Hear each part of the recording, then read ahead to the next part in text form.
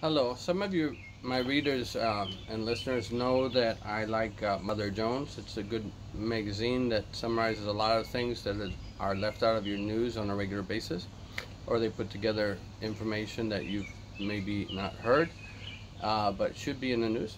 So let's go ahead and read the main story from last summer, or this summer, excuse me, out front. And they were putting this magazine out as the coronavirus hit. So this is a little dated, but the article on Point of No Return describes the horrible, unfair judge and decision-making process on the immigration courts here in the United States. Probably our whole court system is like this right now. We've stopped being one of the better, more fair and just and efficient courts in the world to one of the poorest, because we don't fund our courts right, and we don't try to help people improve their lives and as we should be doing.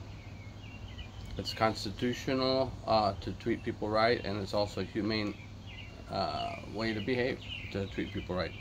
Let me talk about the courts. They're called MPPs, Migrant Protection Protocol Courts, and they're completely kangaroo. And I feel like I'm reading something so Kafkaesque, it's insane. San Diego Immigrant Court, courtroom number 2. Judge Lee O'Connor has been in his court for all of 2 minutes before a look of annoyance washes over his face. 11 children and 6 adults, all from Central America, all in immigration court for the first time, sit on the wooden benches before him. They've been awake since well before dawn, so they could line up at the U.S.-Mexican border to board buses to downtown San Diego. Bulletproof vested federal agents are by their side. Yeah, great look, America. We want to do better.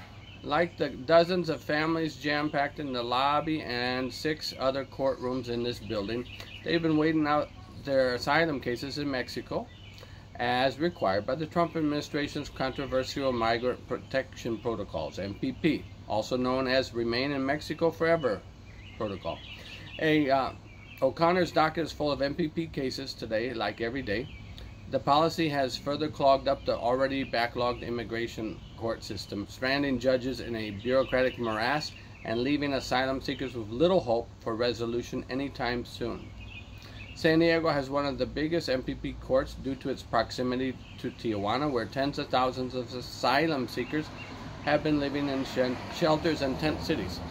I was present for the very first MPP hearing in San Diego in March 2019, and saw how confused and frustrated all sides were that the Department of Homeland Security, which is the biggest part of the budget in the U.S., didn't seem to have a plan for handling these cases. Okay, the plan is evidently not to let anybody through, that's it. When I came back a year later, this year in January, little had changed. Even so, it was stunning to see how fed up judges like O'Connor were, and how much their hands were tied by mid-March as the coronavirus was spreading rapidly. The courts remained open and were still packed. That didn't always be the case over the last few months, but the kangaroo court goes on. O'Connor leans forward to adjust his microphone, rubs his forehead, and starts the group removal hearing for the 17 people in front of him. An interpreter asked the adults concerned, "Understand?" "See," they replied nervously from the back of the courtroom. O'Connor, who was appointed to the bench in 2010, is known for being tough. Between 2014 and 2019, he denied 96% of asylum cases before him. 96%? That means only 4% of people got through his court? Sounds like a jailer to me. O'Connor, who explains to the migrants that they have the right to an attorney, although one will not be provided. Kangaroo court. There are no public defenders in immigration court. The moms sitting in front of me have their eyes locked on the interpreter, trying to absorb every bit of information. Their kids do their best to sit quietly. As he thumbs through the case files, O'Connor grows increasingly frustrated. None of them has an address listed on any official form. The government isn't even bothering to do this, he grumbles. I've seen them do this in 2,000 cases since May. So he's finally pointing the finger at the government for the delay. He looks up at the DHS attorney with a stern expression, but she continues shuffling paperwork at her desk. It's her job to mismanage the whole affair. Are you catching this, America? O'Connor tells the group they have to file a change of address form within a week, but it's unclear how they could follow his exacting instructions without the help of an attorney. He points out other mistakes in the paperwork filed by DHS and wraps up the hearing after about 45 minutes. Let's see, how many mistakes do they want to put before the judge? And the judge says, I'll come back in 5 weeks, right? O'Connor schedules the group's next hearing, in 5 weeks at 8:30 a.m. That will mean showing up at the San Isidro port of entry at 4:30 in the morning. If they miss their court date, he says they'll be barred from entering the United States for 10 years. What kind of crime is this? They're not even... Do you understand, he asked. The group responds with a hesitant C. The Trump administration designed MPP to prevent migrants from receiving asylum and discourage others from even seeking it in the first place. First implemented in San Diego in January 2019, the policy has forced as many as 62,000 people back to dangerous Mexican cities where immigrants are routinely preyed upon. Their cases have been added to the backlog of more than 1 million cases juggled by the nation's approximately 400 immigration judges. Let's talk about bad funding, America. You're supposed to be a rich country. Ashley Tabador, president of the National Association of Immigration Judges, says MPP has left judges like her powerless while speeding up the process of dehumanizing the individuals who are before the court and deterring anyone from the right to seek protection. DHS, she says, has set up a situation where they're physically, logistically, and systematically creating all the obstacles and holding all the cards. All this while the Department of Justice is trying to decertify the judges' very own union for claiming its members are managers and no longer eligible for union membership. Immigration attorneys in San Diego, El Paso, and San Antonio have told me that they are disturbed by the courtroom disarray. Phones go unanswered, mail sits unopened, filings languish unprocessed. Some of their clients are showing up at the border in the middle of the night only to find that their cases have been rescheduled. Central Americans who speak indigenous languages are asked to navigate court proceedings with Spanish interpreters. As another lawyer put it, the whole thing is a disaster that is designed to fail. Yeah, it seems pretty obvious that's what they're doing with our tax dollars. Courtroom number 4. Down the hall I find a Honduran woman I'll call Mary. She just recently got an attorney, so Judge Philip Law agrees to reschedule her hearings, which means she has to head back to Tijuana for another week. Stephanie Bloomberg, a lawyer with Jewish Family Services of San Diego who is working Mary's case pro bono, tells Law that her client is afraid to return to Mexico. I don't want to go back to Mexico. It's terrible, Mary says in Spanish. I have no jurisdiction over that, Law says. That's between you and the Department of Homeland Security. What can one foreigner at the border do to Homeland Security? Is the judge bananas? The judge turns to the DHS attorney who says he'll flag the case and pass it along. Okay, I don't know what flag the case means, but they better do something.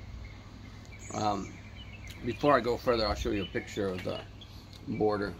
Yeah, they're letting a handful of people across a day. The statistics show the immigration court backlog. Okay, see the red? That's what's happened in the last couple of years. It's gone up from this level to hundreds of millions. Millions, from thousands to millions. It was only before Trump took office, there was almost 500,000 people. Only 500,000. Okay, and then Trump came in at more than double, and now we're well over 1 million. These poor people. Some of them actually our immigrants for safety. Look what happens to this poor Mary. Back in the waiting room, Mary tells me that she and her 5-year-old son crossed the border in Texas and asked for asylum. They were detained for 2 days and then flown to San Diego, where she was given a court date and released in Tijuana. She didn't know anyone and barely knew where she was. 2 days later, she was raped. This is what America's doing to people at the border. I thought about suicide, she whispers. I carried my son and thought about jumping off a bridge. Instead, she ended up walking for a long time, not knowing what to do or what would happen to them because they didn't have a safe place to go. I haven't talked to my family back home. It's so embarrassing because of the dream I had coming here. And now look, she says, we're discriminated against in Mexico. People make fun of us, the way we talk. Her son was already shy, but has become quieter and more distrusting. In the past year, Human Rights First tracked more than 1,000 public reports of torture, kidnapping, rape, and murder of asylum seekers sent back to Mexico. A lawsuit brought by the American Civil Liberties Union and other civil rights groups is challenging MPP on the grounds that it violates the Immigration and Nationality Act as well as international human rights laws, which require the United States to return people to places where they face danger. A few days later, Bloomberg, the attorney on Mary's case, tells me in an email that border officials sent her back to Tijuana that night. Courtroom 1. I don't want any more court. A woman from Guatemala pleads just before lunchtime. No more hearings, please. This woman has been to court multiple times since mid-2019. That means over a year and so. Going back and forth to Mexico and San Diego. No matter how hard she tried, she can't find a lawyer, she tells Judge Scott Simpson. She's had enough. We've reached a fork in the road, ma'am, he says in a warm, calm tone. You either ask for more time for an attorney to help you or you represent yourself. It's been almost a year. I don't want to continue the case. I want to leave it as is, she tells him. After more explanation from the judge, the woman says she'd like to represent herself today so that decisions can be made. Simpson asks what she would like to do next, and the woman says, I want to end it.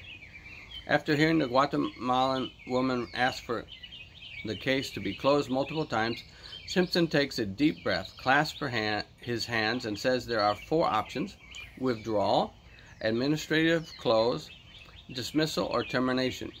He explains each one, and after 10 minutes, the woman asks for her case to be closed. The DHS attorney denies that request.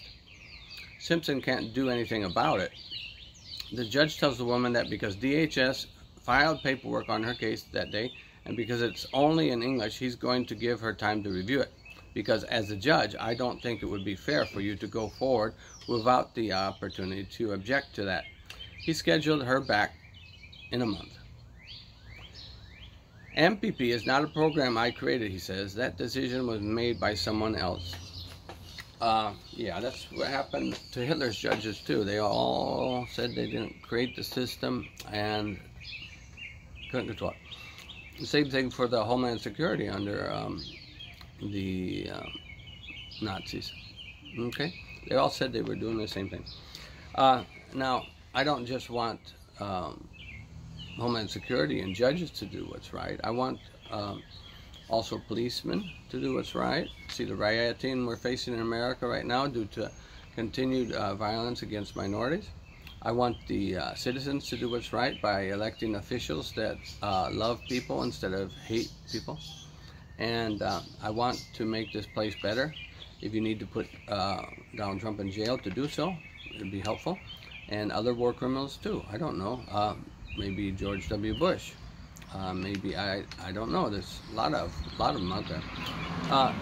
Please get this Barr guy out of the Attorney Generalship and change the government. This to 2020 people. You need to organize, get out, and vote, and save these people. We should not have America's name further dragged into mud and blood and slime, as has been happening over the last decades. Take care. This is the Kevin Soda Channel.